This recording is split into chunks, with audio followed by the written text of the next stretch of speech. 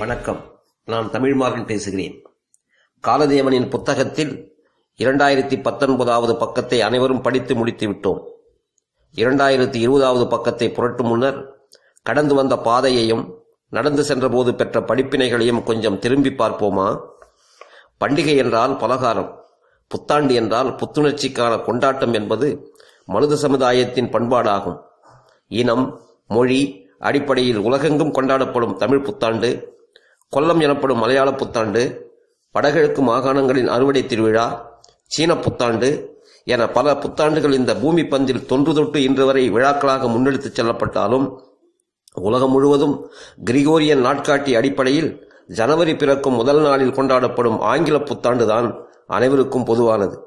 விரும்பினாலும் வெறுத்தாலும் அந்த நாட்காட்டியின் நகர்வுகளை கொண்டே இந்த உலகம் பயணிக்கிறது. மத்திய பசிபிக் பெருங்கடலில் மிதந்து கொண்டிருக்கும் சிறிய தீவு நாடான கிரிபாட்டியில்தான் முதல் புத்தாண்டு கொண்டாட்டம் தொடங்குகிறது. அதனைத் தொடர்ந்து நியூசிலாந்து நாட்டின் டவர்லேண்ட் பகுதியில் லட்சக்கணக்கான மக்கள் வெள்ளமென திரண்டு வண்ண வண்ண விளக்குகளுடனும் வான வேடிக்கை நிகழ்வுகளுடனும் புத்தாண்டை மகிழ்ச்சியோடும் எழுச்சியோடும் இனிதே வரவேற்கின்றனர். இங்கிலாந்தின் லண்டன் சிட்டி கிளார்க் கேம்பஸ், ஆஸ்திரேலியாவின் Sydney dolphin bridge, Brazil நகரத்தினுடைய Rio de Janeiro, இத்தாலியின் ரோம் நகரம், கனடாவின் வான்கூவர், அமெரிக்காவின் நியூயார்க் டைம்ஸ் சதுக்கம், ஜப்பானின் டோக்கியோ நகரம், சீனாவின் பெய்ஜிங், தென்னாப்பிரிக்காவுடைய ஜோஹன்னஸ்பர்க் என பலவாறு நகரங்களில் இந்த வண்ண புத்தாண்டு மிக இனிதோடு மகிழ்ச்சியோடும் எழுச்சியோடும் கொண்டாடப்படுகிறது.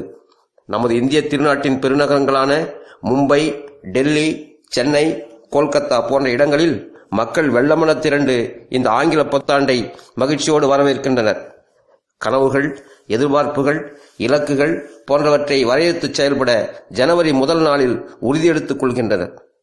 எண்ணங்கள், ஆசைகள், விருப்பங்கள் நிறைவேற பிரார்த்திக்கின்றனர். இடையூறுகள், ஏமாற்றங்கள், தோல்விகள் போன்றவற்றை தவிர்க்க பூஜிக்கின்றனர்.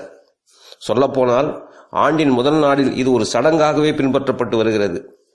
எனினும் காலச்சக்கரத்தின் சுழற்சியிலும் சூறாவளியிலும் சிக்கிக்கொள்ளும் மனித சமூகம் வலியது வாழும், எளியது வீழும் எனும் வாழ்வியல் தத்துவத்தின் அடிப்படையில் தான் நடைபோட்டு வருகிறது.